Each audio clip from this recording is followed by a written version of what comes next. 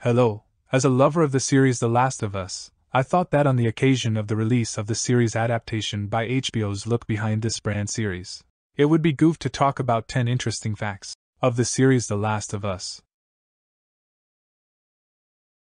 The iconic sound of the clicker created one of the designers when she used her throat to make these unpleasant sounds. Another designer repeated it for male clickers. The bloater sound was created by slowing down and editing one recording of one of the designer's newborn baby crying.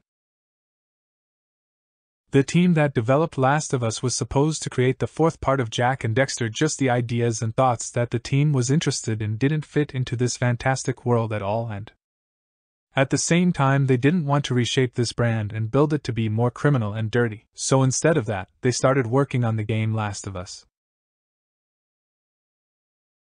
The ideas for the story of the game were planned to be that Ellie would be Joel's daughter, but the scriptwriters soon realized that the story would not have much direction. When the players meet the Ellie just as Joel reached her, so their relationship will grow as well as their will.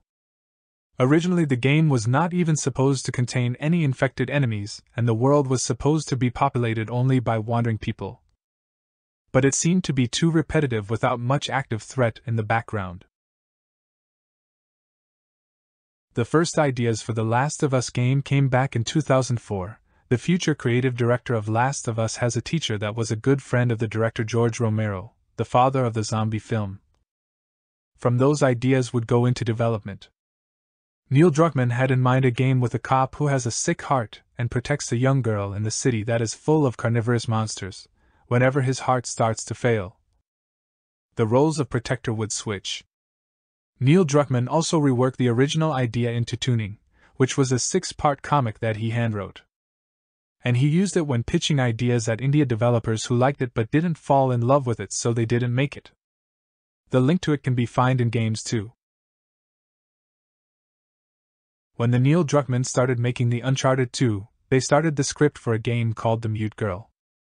Mute Girl goes with the emotional scenes she has to express without the help of dialogue.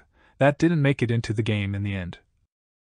But the idea that I would approach the central character through actions and behavior instead of just dialogue became the backbone of the whole Last of Us. Strong inspirations for the games were films such as This Country Is Not for Old Men or the book City of Thieves and the BBC documentary series A Magical Planet, where they first saw the cause of their apocalypse, a parasitic fungus known as a caterpillar. At this point was called mankind, and the parasitic fungus was supposed to only affect women. But someone already commented that it might not be the best idea. There are a bunch of caterpillars, and for the creators to even know how the biological works, they found professor named David as a consultant.